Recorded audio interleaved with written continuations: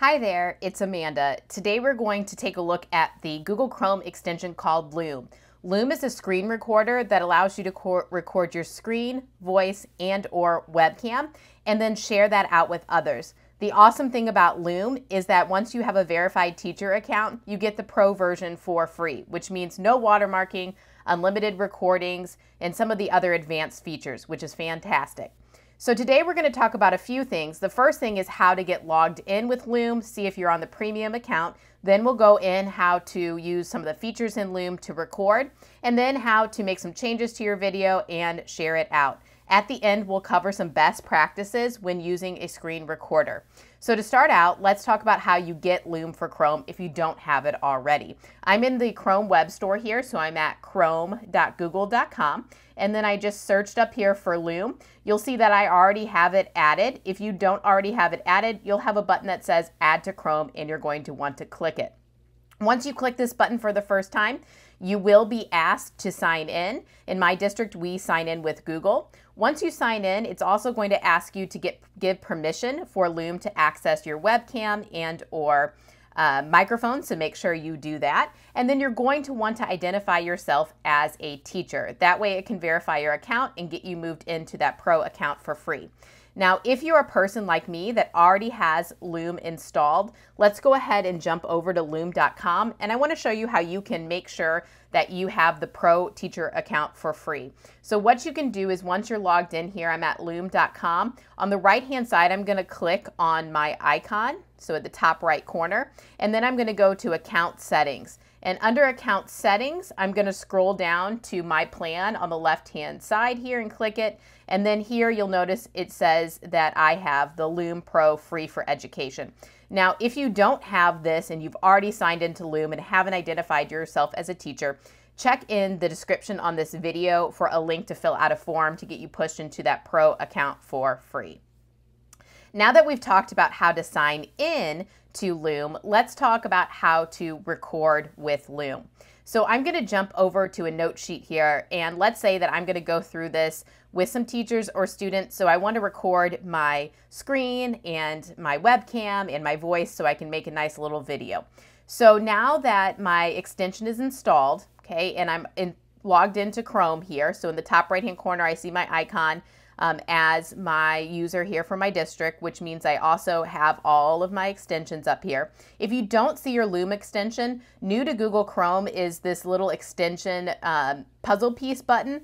And what you do when you click that, it just lets you pin and unpin extensions that you want to see up here on the left. So you're going to want to make sure that Loom is pinned there so you can easily find it. And Loom is the little rose-colored looking icon like you see here. Now we're ready to press our Loom recording icon, our extension, so we can set up our recording. So when I click the rose-colored extension, that Loom extension, it's going to ask me to set my settings for this recording. I have three options. I can record my screen and my camera. I can record my screen only, or I can record my camera only. And it's just going to depend on what you do. Almost all of the time I'm recording, I'm doing my screen and camera, knowing that I can turn my camera on and off during the recording and move my camera around as needed. Screen just means it's just going to be your screen. Now you'll notice I have my little icon showing up here. I can actually turn that off or leave it on as well. And then if I just need to record a video message, I can do camera only.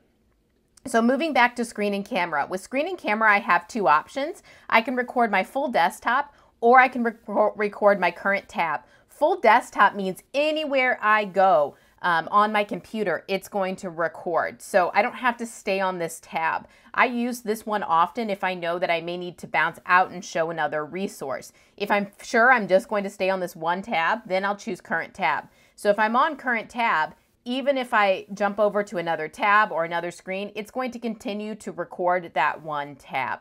So I'm going to go ahead and do screen and cam full desktop. You'll see that my microphone audio is being picked up because we see this little wave here. We can turn that on and off. And then if we go to show advanced options, we have some more options here. The first one is where are you pulling your camera from. Some teachers may have a webcam plugged in, so they want to use that external webcam. You should see that listed there if you use your drop down, or you can choose your internal webcam. Same thing with microphone. I have a lapel mic plugged in, so I'm using my external microphone, but you may choose to use the one built into your computer as well. This little flip camera button here doesn't seem so important, but it is when you are reading text to students or holding up a book. So you want to make sure that students are seeing that in the correct way. So you want that set up ahead of time. Then down here at the bottom, the use the photo for screen only would mean that when I'm on that screen only tab, if I want my icon to show up and kind of glow as I'm talking, I can have that on or off. We can also turn on the control menu, which will just sit right next to our face here, our webcam. And then the recording countdown, we can turn on and off. So this is where you set your settings for the recording you're going to do. And every time this pops up, you want to double check your settings so that you are good to record.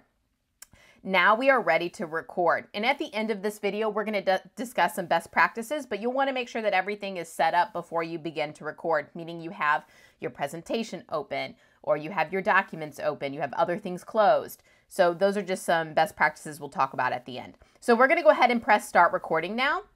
And then we'll have a pop-up saying from our computer, hey, Loom wants access to share your screen. You're going to click on the screen you want to show. So I'm going to record this screen, and then I'm going to click share. Now we are ready to do our countdown here.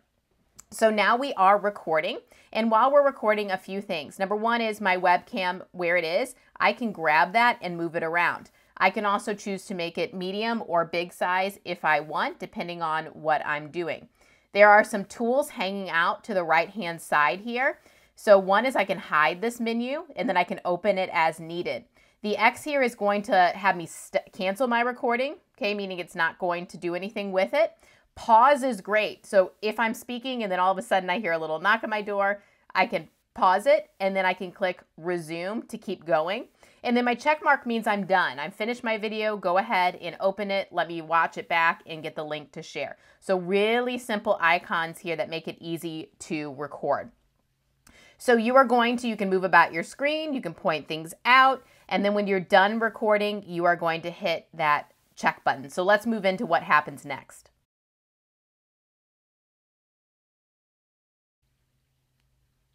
So now that I've recorded, in the top right, I already have the link to my video. So if I felt good about it and I was just sending out, some simple instructions, I could paste that right into an email right away if I wanted. But let's talk about some of the things you can do on this screen. Number one is you'll want to play back your video to make sure that it sounds okay, looks okay. Down here at the bottom, I can change the name of my video. Okay, so if this one is a Loom practice, I can title it there. I have some other tools here. I can download my video, which means I can have a copy saved to my computer that I can then upload to places like Edpuzzle or Canvas Studio if you have access to Canvas Studio. I can delete it. There's also an organizational system. So if I go to loom.com, I can see all of my videos there, or if I click my personal library, this will allow me to create folders to organize if I'd want. Our share button is right here. So this is how we can copy a link to it. We can copy a link to an image that's linked to it, which looks great in an email. We can get an embed code, and there's some other ways we can share that video out here. Now with Premium, we also have the ability to trim our video. So this allows us to cut out various sections of it. So once we get here, we put the cursor where we want, or we can play.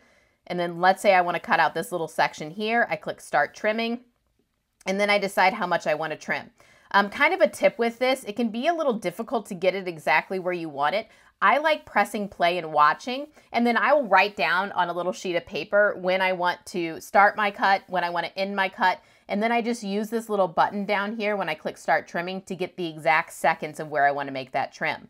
So once you've made that trim, you're going to click Remove, and then your video will, you can click Publish Changes, and then your video will process and remove that little section. This can take a little bit of time depending on the length of your video, so just be patient with it, knowing that it can take a little bit to process if you make a bunch of changes to it. So this is kind of the basic things you can do in here. The big thing next will be, how do I share out my video? So let's walk through some steps with that. So one simple way is that if you have that link copied, and again, you can click it here to copy, you can also go to your share button and copy the link. You can just paste that link into Google Classroom, into Canvas, into email. Let me show you the cool thing about getting the linked GIF or clicking the share via email button. So when I click the linked GIF and I copy it and I'm on an email and I paste it, what's cool is those who get my video, they're going to see this little image play to preview the video, and then they'll actually click and it will open the video for them to view, which is really awesome.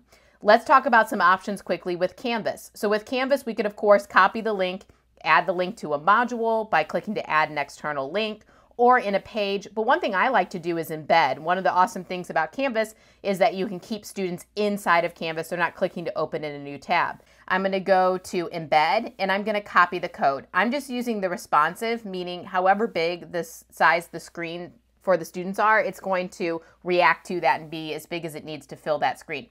So on Canvas, we have the new rich content editor here. There's actually a couple ways to do this. One way is you use your drop down on your media recorder and you go to upload or record media, and then you just jump over to embed and you paste that embed code there. And once I click submit, it's going to fill it in there. The other option would be to go down and look for that HTML, switch to the HTML editor, click that, paste it, click back to see it. And then you can also include with this video text or other things before or after the video just to get students centered in what they need. If you want this to be smaller, you can go back to the Loom practice and you can do a fixed size and play around with the size there to get it how you want it to look inside of Canvas. The other option is to go out to Google Classroom. For Google Classroom, what I would do is just click that copy link button.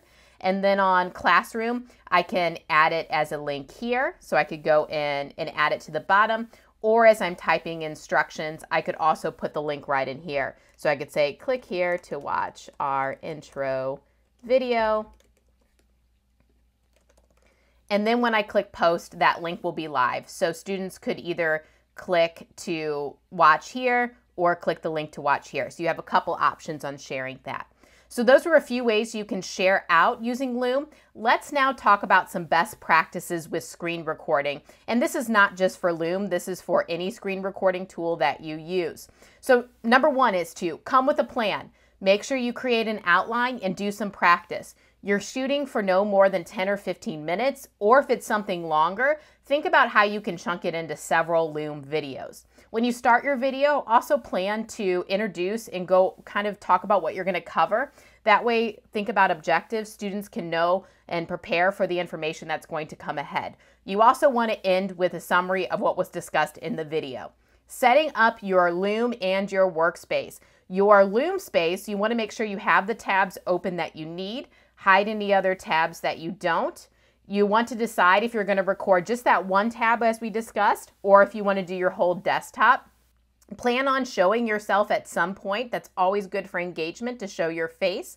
And then your actual physical environment. You're looking for a quiet place. You're thinking about sound. You're thinking about lighting as well. If you have an external mic you can plug in, those are awesome. They usually do a little bit better job of picking up sound.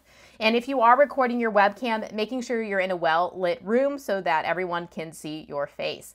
It's also a wonderful idea, and I've done this before where I haven't practiced. Make sure you do a little practice and then listen back. Remember that if you have a microphone plugged in, you're going to want to unplug your microphone to listen back and then plug it back in when you're ready to record. This is just going to make sure that your sound's recording and everything looks and sounds right.